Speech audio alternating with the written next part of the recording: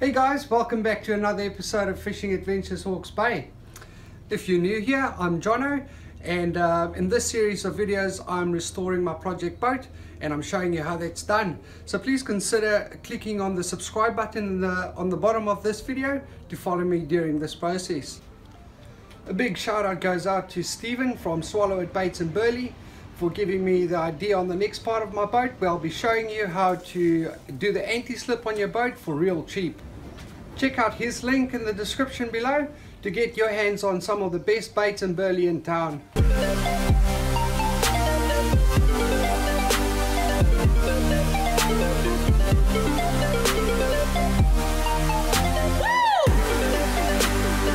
Make sure you click on that subscribe button so you don't miss out on any of the future action. So here I just have the panel. This panel is the hedge for my petrol tank under the floor. So I'm going to show you how I've done the rest of my boat on this panel. So I started it off just with some masking tape, and then I just masked off all the edges. I already gave it a blue coat for the bottom coat, so by masking off the edges, then putting on the sand and then removing the tape, that will give me a smooth edge at the end.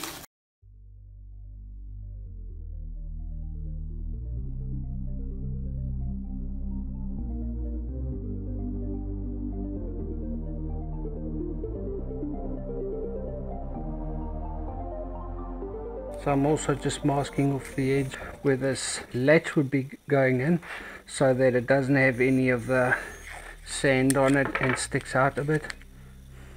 So next step, we need some resin and a brush. So all I do is just pour some resin on there, and then you start brushing it in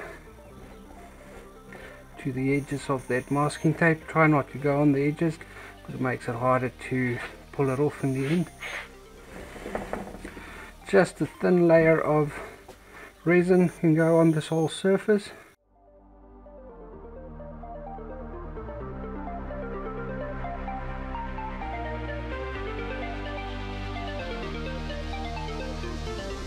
And now for the magic ingredient. This is a bag of plain old sea sand that I've bought for 10 bucks from the Garden Depot, and we're just taking a normal kitchen sieve, getting some sand in there, and you just sieve the sand evenly across the surface.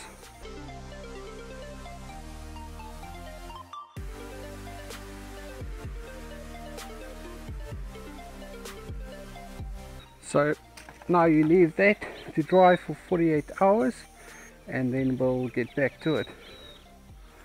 It's now 48 hours later, and the next step would be to vacuum up all the excess sand on the panel.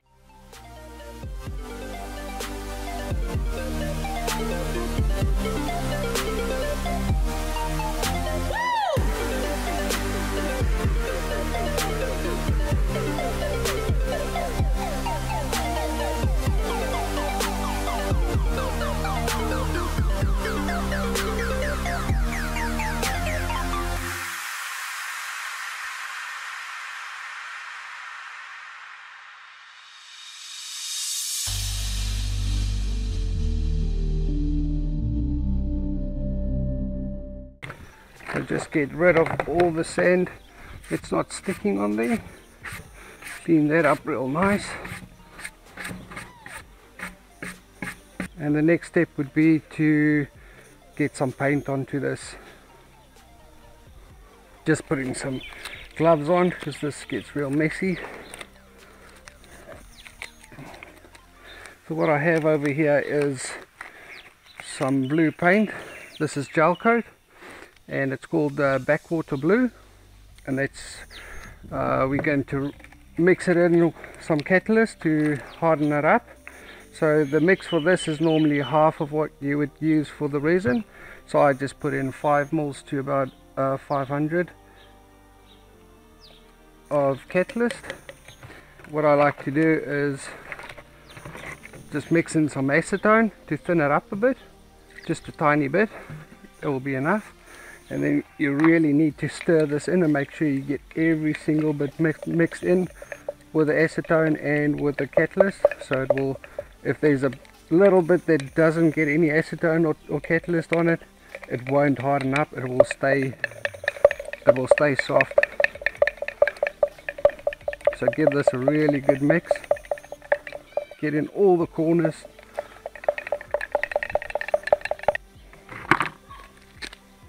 And then we just pour this into the bucket. And I have a little sponge roller. I found that works best. You can also use just a normal brush, that will also work. I just found that this gets it in a little bit better and applies the gel coat a bit better. Then simple, we just roll that in. You'll see it start soaking up in the sand. So you need to use a fair amount of blue paint on this. It just soaks it up, so you need to apply a fair amount of paint to the surface.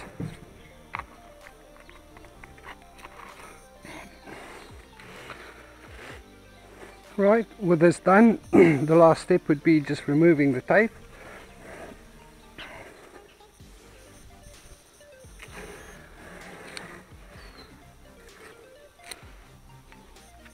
And then what I like to do is the smooth edge, just give it a fresh coat of paint to make it look nice and tidy.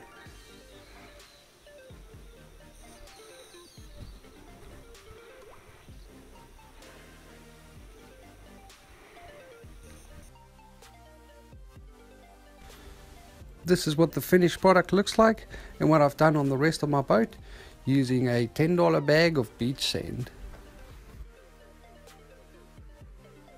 And that's how you do the anti-slip non-skid on your boat for really cheap. So please remember guys, give me a thumbs up, subscribe to my channel and share this video with your mates.